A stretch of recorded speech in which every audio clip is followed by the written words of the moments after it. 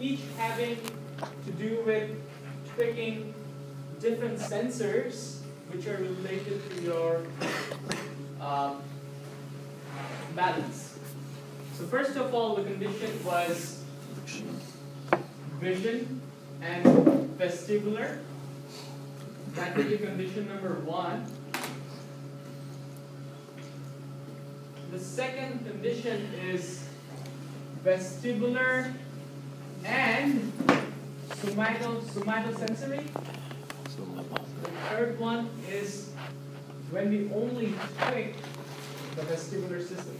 So we have 3 conditions where we're going to tweak 3 different components or combined version of various components that are closely related to our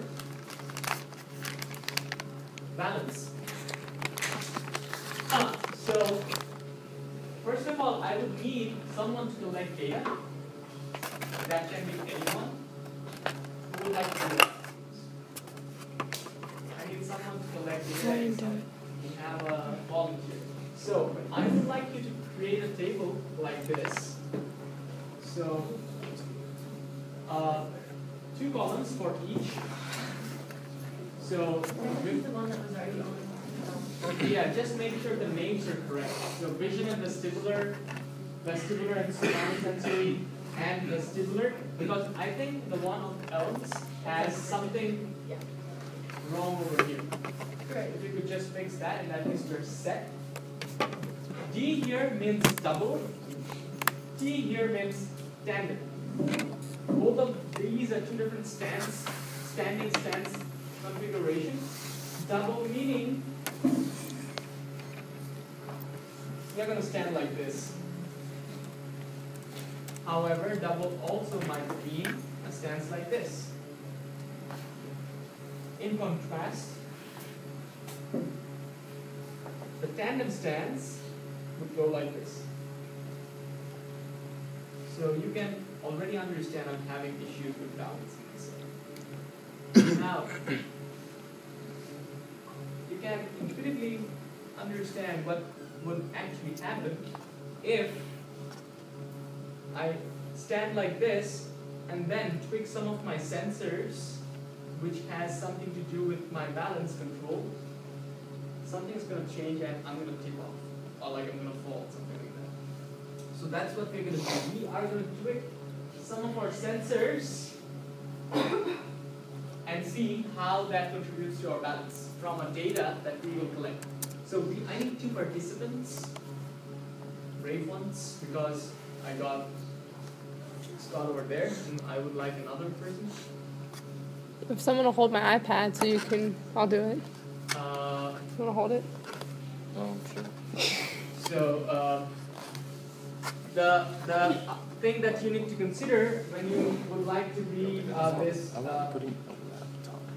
participant is one of these runs that you would do involves you to take for 15 seconds in that area. And so I'll quickly explain the first case. What's going to happen there is vision and vestibular. Here I'm going to tweak my vision system, and the way I do it is I'm going to stand like this, hands like placed like this, relaxed, look in front, close my eyes, tilt my head up as far as it goes, like not break it. Then open my eyes, don't make this move, but just open my eyes, and someone else from the team would start a timer as I open my eyes. And I'm going to try to keep myself stable as naturally as possible. That means, what I mean explicitly by that is, if you feel like dizzy, or if you feel like that you're having trouble balancing, let go and make a move. You do not force balance yourself. You want to see what happens when you tilt your head, open your eyes, and we want to see how that affects our balance system. So we don't want to force ourselves to balance. Why is that the case? So if you think about it, our vestibular system comprises of some anatomical components. Some of them are called macula, sacula, macula. Macula is there, right? Then we have polypic organs. Then we have semicircular canals. All these kind of things. Depending on how you rotate your head or where you are placed in space, how you see, and what are the somatosensory environment, like other environmental factors that you have that affect your balance, and they have some characteristics. So when you do this, something changes in your macula or the sacula, I guess. I don't explicitly remember what, but something happens there, and you have issues with your balance. Why? Because if you think about it, if you are in a closed space and everything is moving around, like like the theaters, like where they play shows like fighter planes going at full speed or something, you feel you're losing balance, something like that. Have you ever had this experience?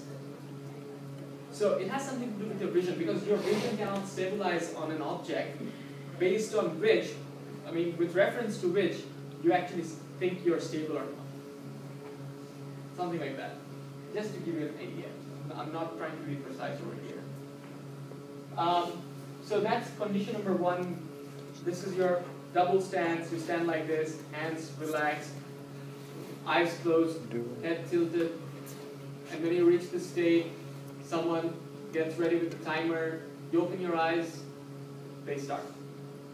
And when you make a move, or you say stop, or saying like you feel dizzy or something, they stop the timer. So that's condition number one.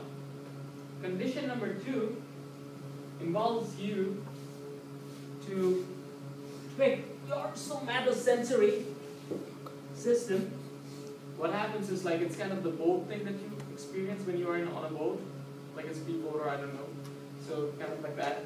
So you find some kind of motion blurriness or something like that, because your surface is not, you're not habituated with surfaces like this. So you will have trouble balancing yourself. You can balance yourself if you want. Say, I'm balancing myself, but the idea is you let go. That's the idea, because we want to see the effect. Which one affects faster? Which one has more effect? So you can understand, this one would actually trigger your vestibular system. Not only that, it has some effect on your sensors, somatosensory sensors. So the pressure surfaces changes which you're not accustomed to, and makes you lose control of your balance. Does this still not make sense? So for each of those conditions, you have two different stances. One is the double stance that I've showed. This one. And I have to stress again that you do not balance yourself like I'm doing right now. I'm balancing myself, but you do not. You'll just let go. Normal stance, you let go. But here, you see that I have not included vision. So when you stand over here, you close your eyes and you stand. So this, and you see it's a whole different game. So you close your eyes and lose balance. That's kind of the idea. Then the other position for this would be the very same thing. Your head straight. So here we go. This is the tandem one. This is funny, but and I'm on video. And so the idea is close your eyes and let go, and someone collects the data. And data collection starts when you close your eyes and you are completely in your normal stance. Someone is going to assist you as you stand. So we need two people. As before, we already have like 7 data collected over the other few sections. We're going to collect 2 from here, and we'll have a decent amount of set. I'm going to make the data, give it back to you guys, so you have a bigger data set to work on, and so you can visualize the thing more. So the last one is like merry-go-round. So someone here is gonna. So I have done it twice already. Yeah, so I'm not gonna do it now. The first time when I did it was I made a mistake because I forgot that tandem stance is that as opposed to this. So I was like, in the first case I was doing this. This is what I thought was tandem, and so my students were like horrible, like jokingly. It's a joke. It's a joke. So it's like this.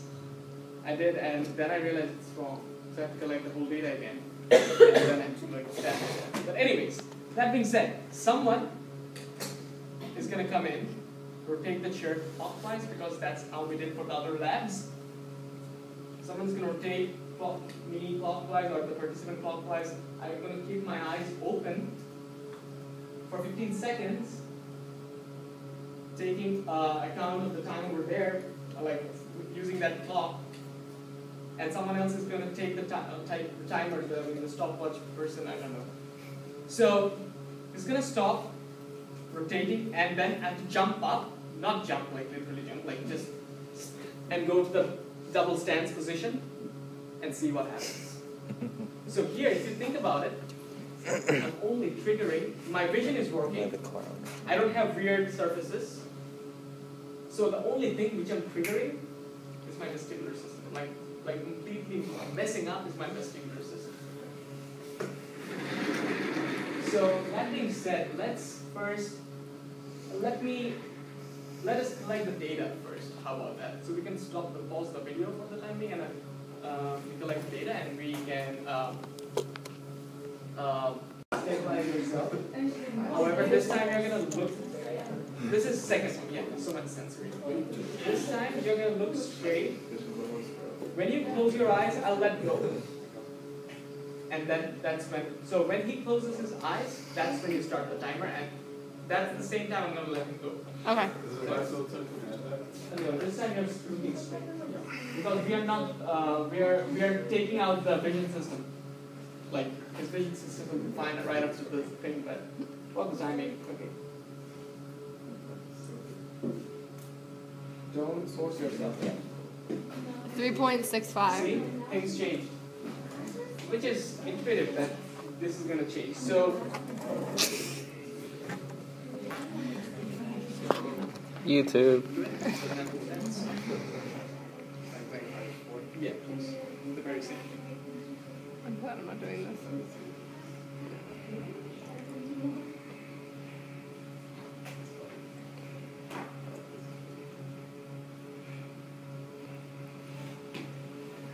A 4.10. So yeah, we have then the last 4.10 would be someone else would have to come and rotate him clockwise because we want to be consistent across the rotations between him and him. So I want someone else to come in and rotate him for 15 seconds at a decent speed, not killing him. Come on, Sid, get up here. Yeah, come here.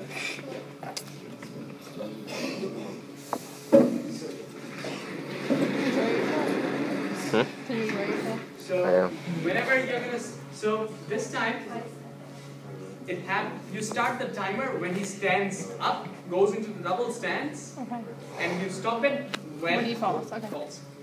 So and you're gonna start the timer on your own. So you're gonna 15 seconds is completely up to you. You're gonna decide on that. Ryan, pick your feet up. Clockwise rotation. It's gonna go like this. Just to be precise. But your eyes are open. Oh. Should I stop? Or just let it go? 15 seconds is when you stop. After 15 seconds, You have to get up and do the thing. you would have to let yourself go if you feel like it. 6.80. I like how he automatically goes into like his army. Did you notice that? Yeah. So, Did she get let's wait 6.82? 1 minute so that his system stabilizes. I don't know. Did you get the 6.80? Yeah. You did, right. So, let us know when you're ready. Look, I like we your don't army want the- stance. We don't want the effect to stay. So maybe we can wait 1 minute before you do it. I mean, I know you're really still. Just so that we're all. Wait another 30 seconds. Yeah, Wait, sure. the clock is. Yeah, sure. 12 in that case. When it hits 12, you start. Dennis, you okay with this? Yeah.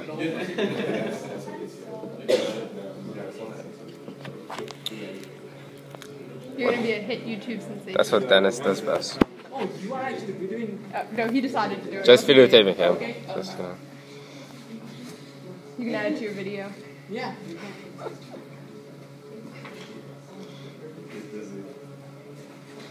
Get busy or get busy.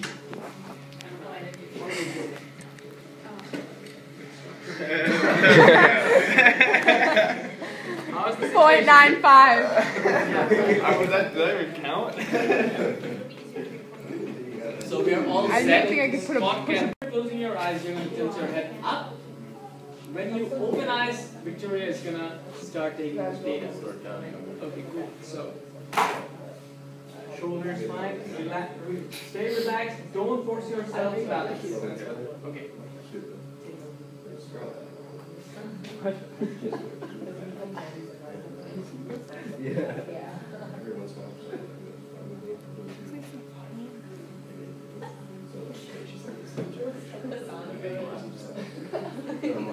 you're always being laughed at. You had 15 seconds. The only thing is, I was thinking like, you know, we've gone this way. He actually decided to go this way.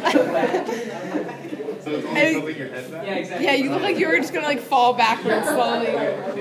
Maybe it's just. Oh. If you think about it, question number 1 says, fill up this table, you get 1 point for that. And if you think about it more closely, I'm going to do that for you.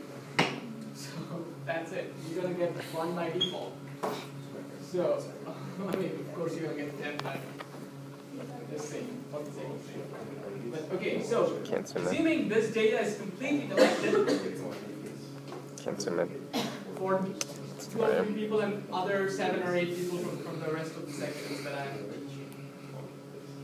What you do is for each of these columns you get the average values, and if you think about it, they are in seconds, and they have 2 conditions, and so conditions double and tandem. Then we have, I'm saying this one to be 1, this one to be 2, this one to be 3. Vestibular to be 3, whereas vision vestibular to be 1. So we are going to create a graph where the x-axis are going to be our conditions, 1, 2, and 3, 1 being vision and vestibular, 2 being vestibular somatosensory, 3 being vestibular only, or you can select it your way as well, but this way I think it will be better because it will be easier for you to explain. So, and the y-axis of the average time in seconds. So as you plot this data, maybe scatter plot or something, you see that you'll have 2 different data sets. One for the double, one for the tandem stance. And both of them are being represented by something different. Something different, like some different symbols. Can anyone guess which one is which here? Like, what does star mean over here? Is it the double one? Or this one is the double stance position? Just to give you an idea, like just try to think about it. What would be your guess? Stars Double double. one with the star. With the star, do you have an explanation to that? Because there's more seconds in that stance. Exactly, because you are more stable in this kind of state. So you can stay balanced a little longer as opposed to your tandem stance. So we expect the graph to go a little like this because you know in the first case, this was very good. Like you're just doing this, things were fine. I mean, well, we tipped off a little, but still it was fine. Second case, things got bad with the somatosensory system being triggered as well as the vestibular. At the end, we have completely vestibular system being messed up completely, and we find a graph like this. So this would make, this data should make sense with our intuitive knowledge of balance. Now, so this is question number 2, just creating the graph from your table. Question number 3 talks about explaining your graph, where you're going to explain the graph and you're going to relate all the information back and forth with your theory to reason why you think your data is correct. So this time I would request you guys to write down this, because these are things that I would expect you guys to write as you type your questions. So I would request you guys to have a look into the vestibular system, the different components, not necessarily that you have to talk about all of them. You might just want to look into the different components, like as I said, the oolitic organs, the semicircular canals, the sacula, the macula, all these things, and what are the characteristics, how are they affected, and what happens when they're affected. And maybe you can relate all those information with the data and reason. Make a comparative reasoning. Comparing all these 3 different states, you have to compare 3 different states, 3 different conditions, using the knowledge that you know about your vestibular system and its components and how they work in helping you balance when you answer this question. Might seem a mouthful, but trust me, I don't expect any of the answers to go beyond 100 or 150 words. You can just think about it a little bit and concise all the information and place it there. As long as they compare everything in a reasonable scientific fashion, I am fine with it. The word limits are just to give you an idea of how I want the answers. It's not fixed. Okay, now, which leads to question number 4, which says, why did we actually do this kind of a stance? What was the purpose of us doing this stance or this stance? Now, this should also be intuitive for you guys. So, if you make a stance like this is important, guys.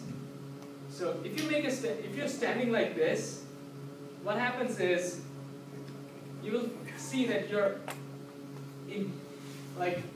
inherently balanced. Why? I'm going to explain from the perspective of basic physics. You have your center of gravity over here, which has all the information about your mass, which creates a weight force downwards. And so what happens is, based on your stance, you have a counter moment like this. You have a moment like this from this leg and this side of the body, and you have a counter moment like this from this side of the body. These 2 moments balance each other, and you are in an equilibrium phase over here, right, like this. So you are inherently somehow balanced. Now, if you think about it, how would you make someone fall? I mean, if you push someone like this, like just by pushing like this from this side, my possibility of, like, what was the word that you said? Falling? The possibility of falling would be less as compared if you push me from the back. Because my system is stabilized in this rotation phase, 2 different rotation phase, moment phase, considering the moments. This is not like moments like these moments, that moments, it's physics moments, F into R, if I'm not mistaken. Force into radius.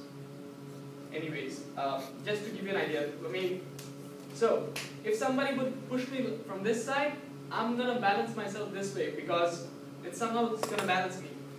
However, if someone is going to push me from the back or from the front, my possibility of falling is higher. And because my base is wide, I'm a little more stable.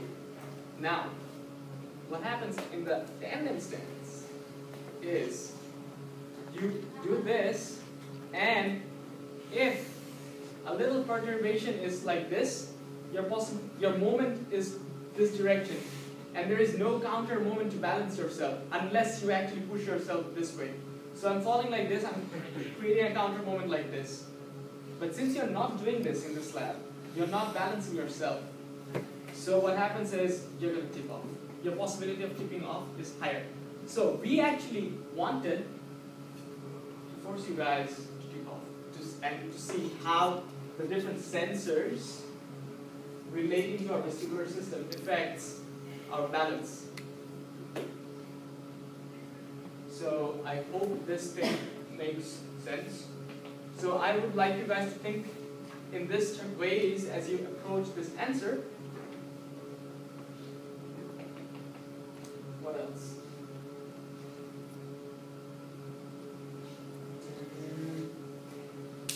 Okay, so I'm sure I'm missing something.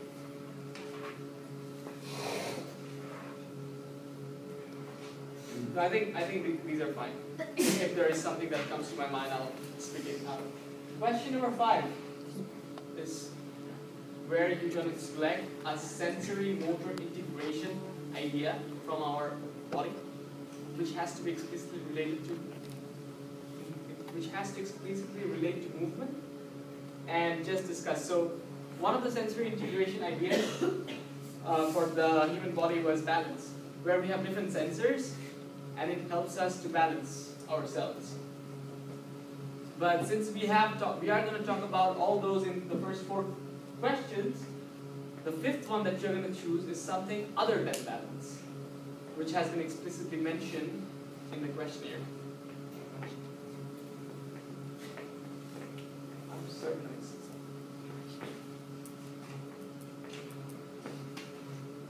no, I think I'm okay. So that being said, lab number 9, balance control, has been introduced. We will have the data by tonight. You will all have access to the data by tonight. Yeah, and if you have any questions regarding any of the things that I've talked about now, you can ask me now. If you have other questions, please shoot me through an email or something that will be fine too. But now we go back to the most important thing here: submit